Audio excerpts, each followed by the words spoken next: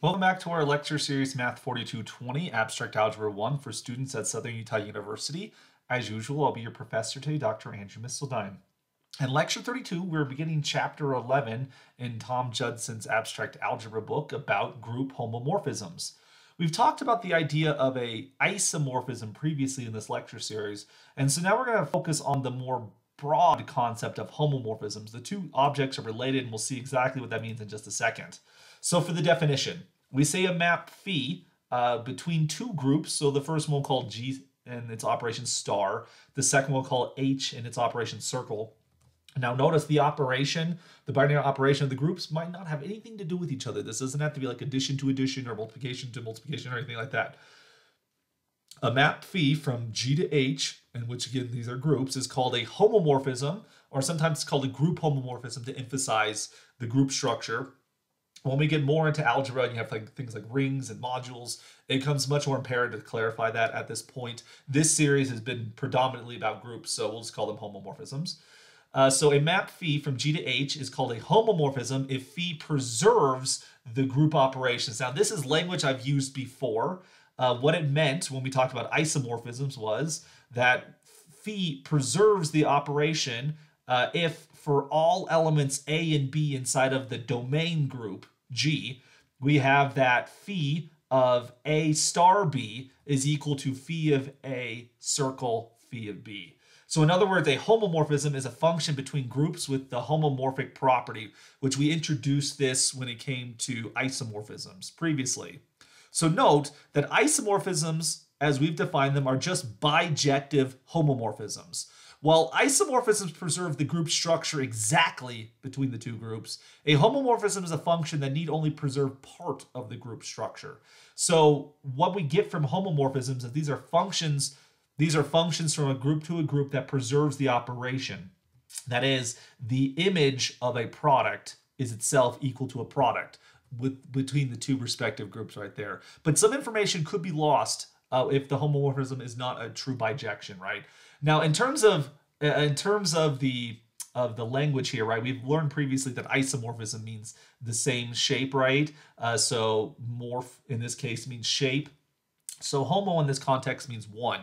So when you look at the etymology of these words, it kind of means the same thing. A homomorphism is a one shape. Now, we're not saying that it's exactly the same, but if there's a homomorphism between the groups, there's probably something that's preserved. There's some similarities, even if it's not a perfect similarity. So let's look at some examples from linear algebra to motivate here, some groups that live inside linear algebra. So for example, we could take the general linear group of n by n real matrices. So this would be the set of all n by n real matrices which are non-singular, that is, they have an inverse with respect to matrix multiplication. That is a group. It's a pretty important group, in fact. The determinant, in fact, so the usual determinant of a matrix, right? The determinant of a matrix forms a homomorphism from the general linear group to the real numbers with respect to multiplication. So remember R star right here. This is the non-zero real numbers with respect to multiplication. And how do we see this homomorphism? Well, this is a property that one typically sees in a linear algebra class, that the determinant of AB is equal to the determinant of A times the determinant of B. So the determinant has this multiplicative property, which in the context of group theory, this is the homomorphic property.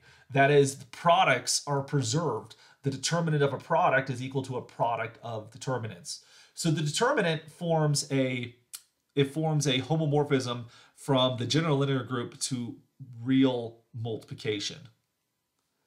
Another example coming from linear algebra, take the trace map. So remember what did the trace map do? The trace, if you have an n by n matrix, the trace is going to be the sum of the diagonal entries. You add those all together. So if we take the vector space of n by n real matrices, so in this context, this is going to be an additive group. So we add together matrices. And then the trace is a map from n by n matrices to just real numbers with respect to addition, right? So that's the operation in play right here, addition. Well, the trace map also has the homomorphic property with respect to addition here. for which if you take the trace of the sum of two matrices, this equals the trace of A plus the trace of B. So this is the homomorphic property between these two additive groups, right? So we had these multiplicative groups before, multiplication of matrices versus multiplication of real numbers. And then we had addition of matrices with addition of real numbers. The trace is homomorphic on addition of matrices, and the determinant is homomorphic on multiplication here of matrices. Now, in order for two groups to be homomorphic, we don't necessarily have to have the same name of the operation, addition and multiplication, but we often label those things because of the similarities I should mention here.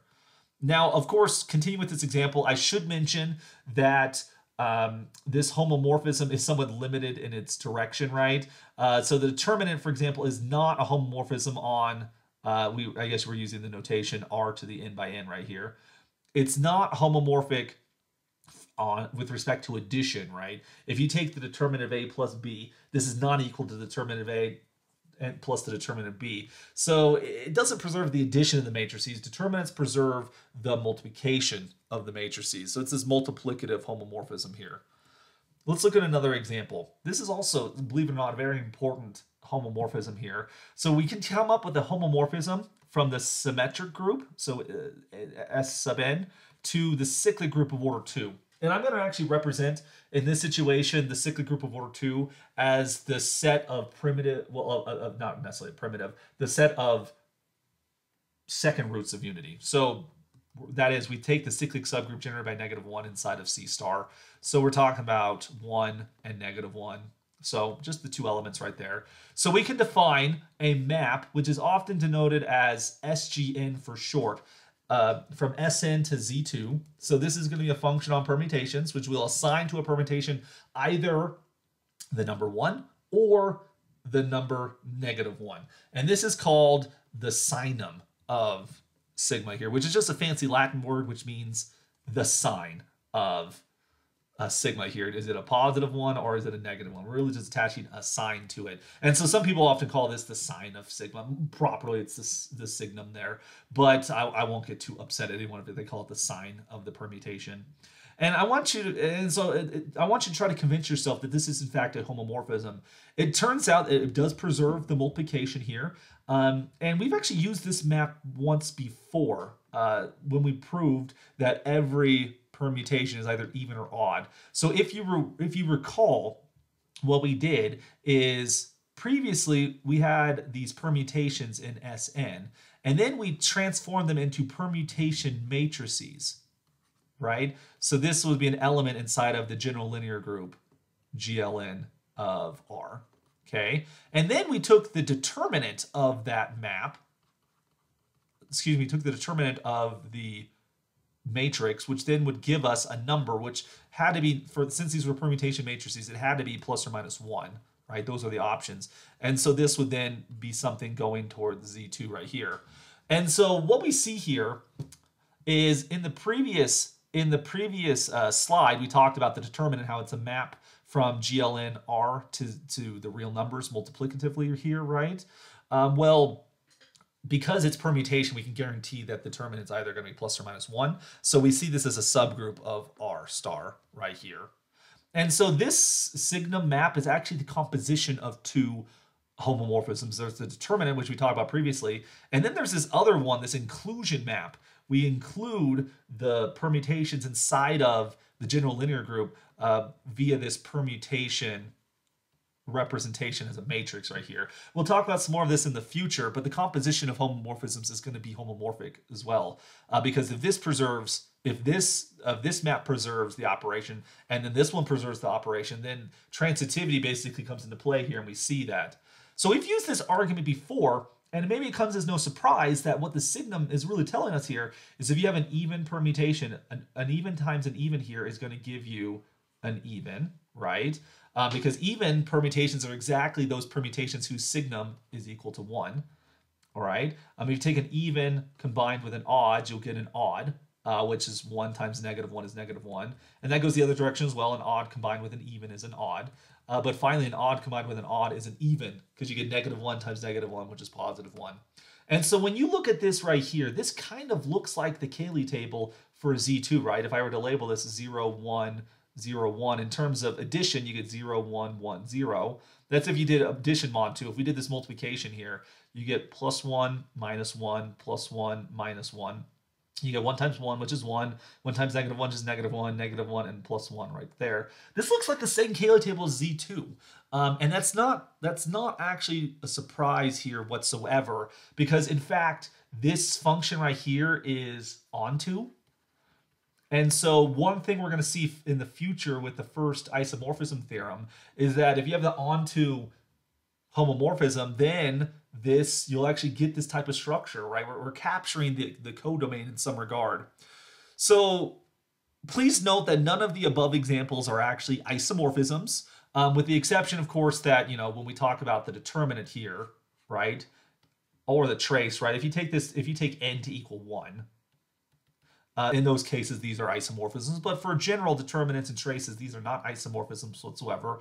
And in this case, right, if you take n to be 2, then this would be an isomorphism in that situation. So other than sort of like these trivialities, these are not isomorphisms.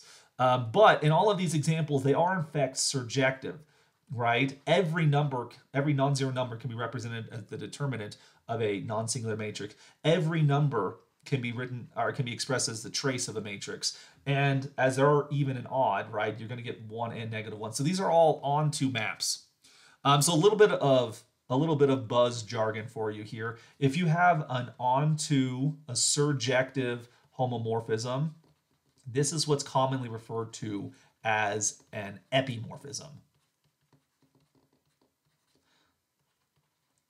Now, I don't believe this is used in Judson's textbook anywhere, but this is commonly used here. And so it'll be proven in the future that the codomain is actually isomorphic to the factor group of a factor group of the domain. That's what the first isomorphism theorem is going to tell us. Now, as you're probably wondering, well, okay, is there a special name for one-to-one homomorphisms? And the answer is yes. Right? This is an example of a monomorphism. Mono here meaning 1, right? So it's a one-to-one homomorphism, monomorphisms. So this will be an example of a monomorphism. So we're embedding Sn inside of the general linear group, okay? And with a monomorphism, we will be able to prove, well, again, this will all be a consequence of the first isomorphism theorem, is that the image of a monomorphism is isomorphic to the domain.